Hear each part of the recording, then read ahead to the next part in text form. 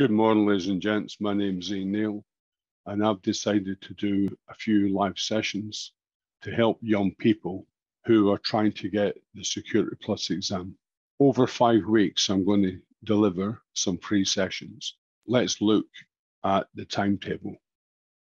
So it's going to be me, Ian Neal, live. There's going to be Security Plus 601 training. The jargon and the examples I'm going to use are specifically for the SYO 601 exam. The free training schedule is going to be 19th of June, there's going to be attacks. 26th of June is going to be networking. 3rd of July is going to be encryption. I'm on holiday in Grenada, but I'll take an hour out anyway. There's going to be a break on the 10th of July because I'm in transit. 17th July, we're going to do disaster recovery. And 27th of July, we're going to be authentication. And if these are well received by people, I will then put some more sessions on. So where is the training held? It's held on Zoom. I've got a meeting room of 827-8643-1776, and the passcode is 827933. What time will it be held? It will be held at 9 every Sunday, 9 o'clock EST and 1400 British Summer Time. Now, you say to yourself, who is Ian Neal? I'm an author. I've wrote 2 Security Plus books and a practice test. But what do I actually physically do? I've taught Security Plus 40 weeks a year for the past 5 years. I've done 10-day boot camp and I've got an exceptionally high pass rate. Of all the authors, I'm the only one that does Security Plus week in, week out. Therefore, what I wrote myself a certification guide and not a study guide. So what is securityplus.training? Well, securityplus.training is a free website that I've created with exam prep resources. It's also got exam prep advice. And let's have a quick look at securityplus.training.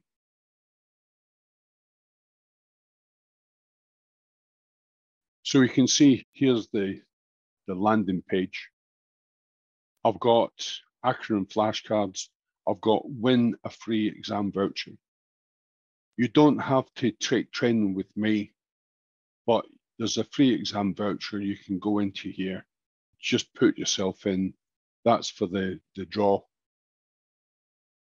Then let's go back to the first page, exam preparation.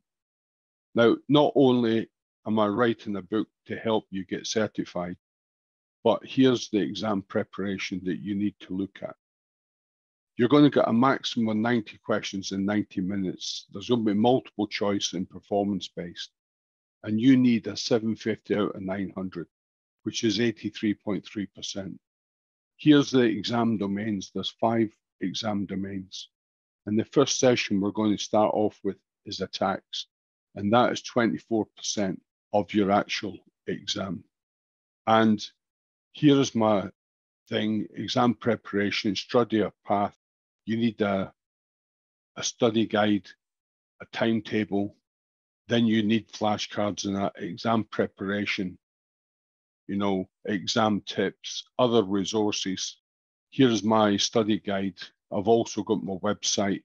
I also highly recommend Professor Messer's videos.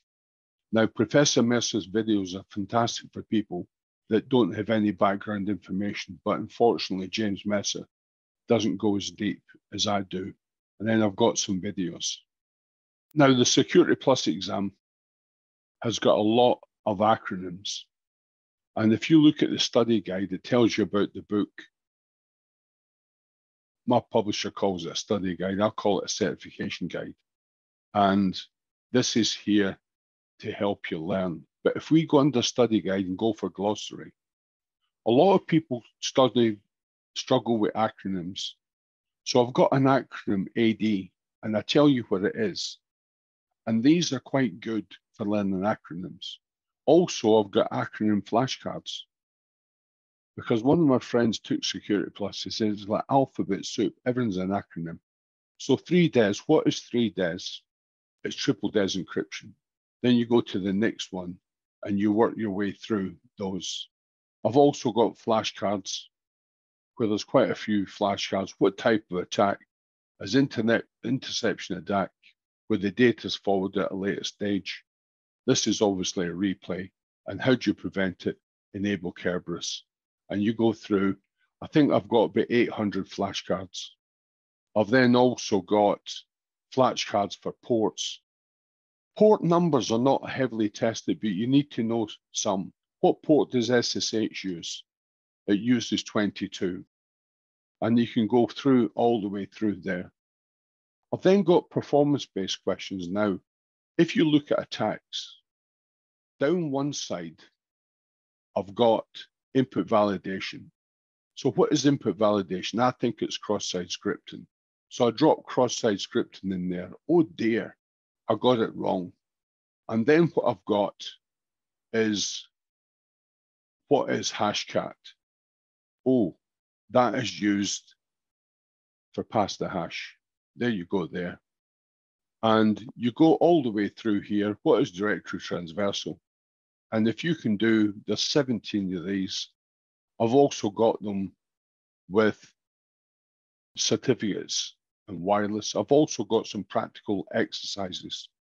Now, these practical exercises are set up so that if you've got a Windows 10 home PC, you can do it. So let's explore DNS.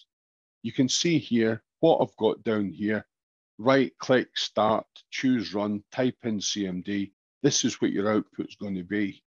And then I've got instructions all the way through there. I've got a few simulations. And then I've got a couple of mock exams at the end. You take the mock exam to see how you're doing. And I think it's continuous delivery. I've got it wrong.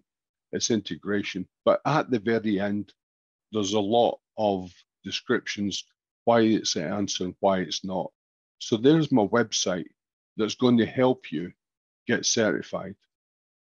It's free. Then what is my book like? It's a certification, not study guide. It uses the same jargon as the exam. Geeks don't like some parts of it because to them, they seem quite weird. And that's because the exam is a little bit weird at times. This is taken a couple of days ago from Amazon. You can see I'm a bestseller on Amazon. I've got 1,170 ratings, and you can get the Kindle version for about $13. Now we're going to go into chapter 9, and this is identifying threats, attacks, and vulnerabilities. And this is the very first one of the session.